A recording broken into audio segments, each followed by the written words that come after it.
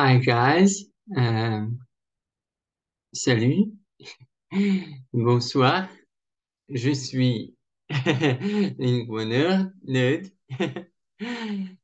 So we continue learning French. Le vendredi, je fais du sport. Je fais du sport. Le vendredi, it's on vendredi, it's the day of the week. Can you guess?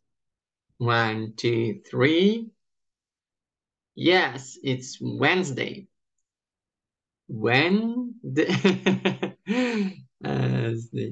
Okay, Wednesday. Sorry, not Wednesday. Wednesday is um, mercredi. uh, Friday. Friday.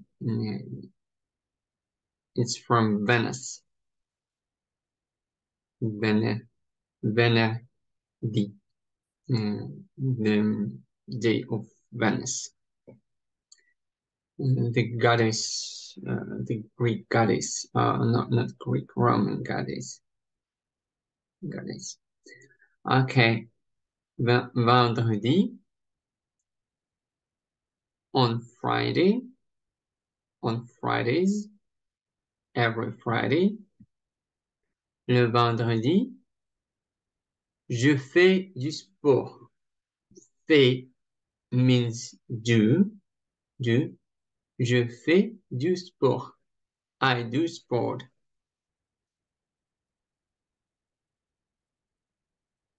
Mm.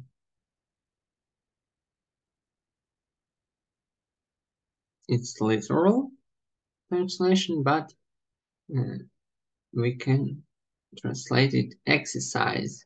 I exercise. Je fais du sport. Fais du sport means exercise. Fais,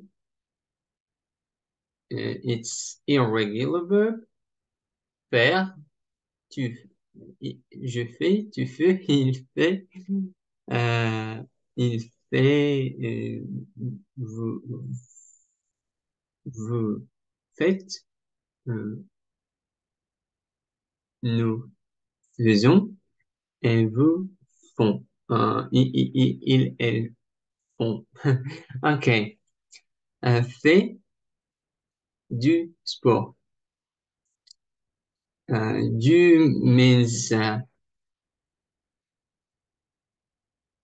mm, partitive. The part of the whole thing. Okay, du sport. It's like zero article with substances, with substances and qualities, uh, character traits, and so on. Innumerable things.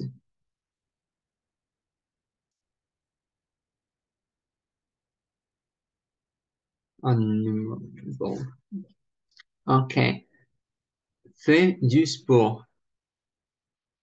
Sport, we don't read the letter T,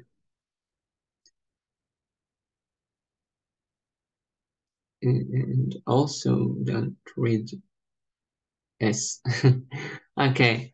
Le vendredi, je fais du sport. Le vendredi, le lundi, je mange du pain. Le, le mardi, je fais du ski. Le mercredi, je ne sais pas. Euh, Je bois de l'eau. Le jeudi, J'écris, j'écris. Euh, et le samedi, je, hum, j'écoute de la musique. Et le dimanche, je reste.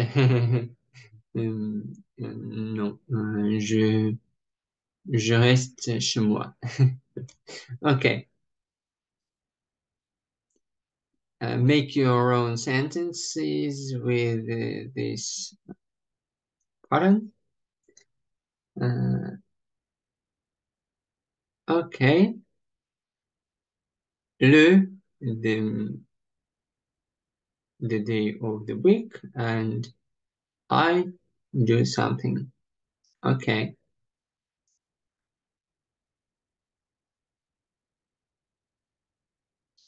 See you next time. Comment, ask your questions about this lesson, uh,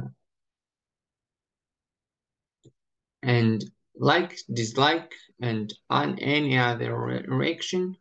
Uh, Not reaction. Okay. Uh, Ask about not only French but about different languages. So, salut, à bientôt, au revoir.